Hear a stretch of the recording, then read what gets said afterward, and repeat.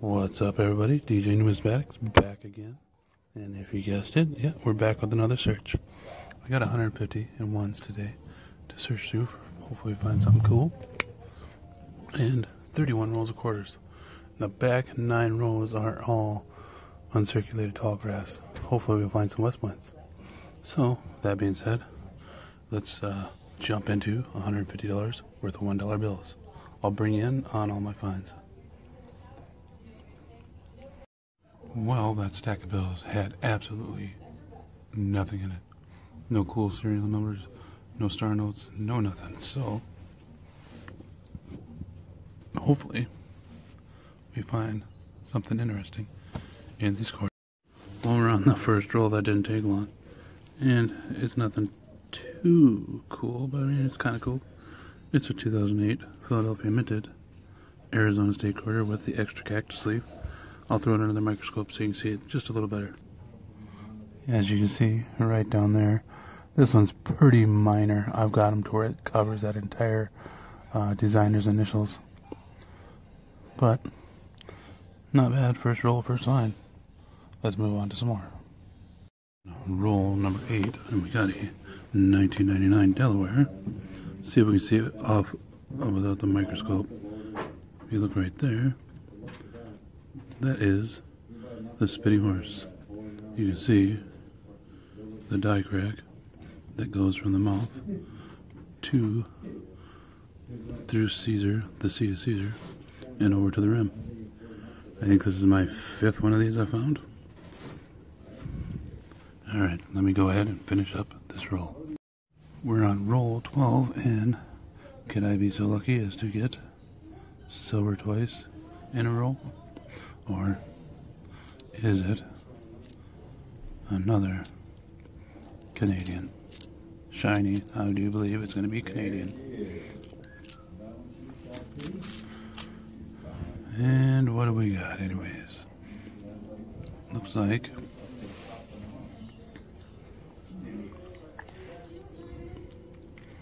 a 2013 Canadian 25-cent piece.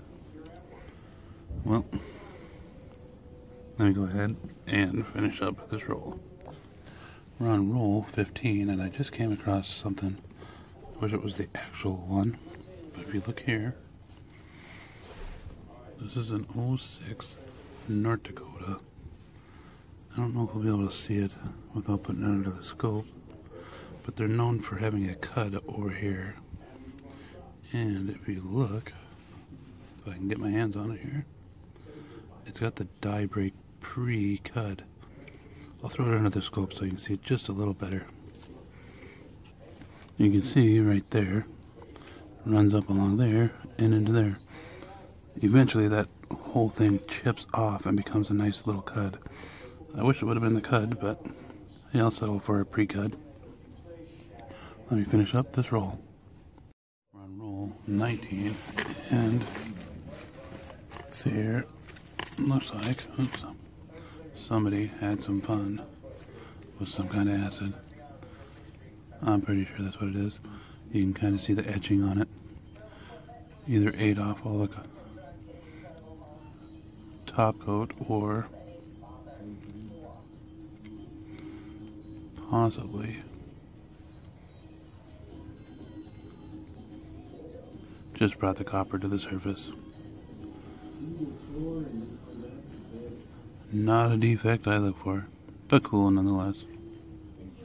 We're down to the last 9 rolls, and like I said, they are all 2020 tall grass prairie, so let's see if we can find some West Points.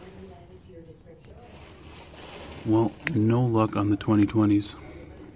Oh no, it wasn't too bad about it. We got that crazy copper looking thing. I got 4 more bicentennials to add to my collection. I got the 99 spitting horse, the 08 extra cactus leaf Arizona, and the pre-cud 06 North Dakota. The only day that's a bad day of hunting currency is the day you don't get to do it. So I'm glad I got to record this, and I'm glad you joined me with this. And like always, right up here I'll post a link to my eBay page. Some of these might make it on there. I'm pretty sure that Spitting Horse will make it there, and possibly that Pre-Cud. That's definitely not. It's just going to go back into circulation. So until next time, everybody, it's warming up, so stay warm, stay safe, and happy hunting.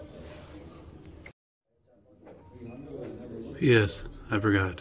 I got the Canadian, so I lost 25 cents. But, oh well. See you guys soon.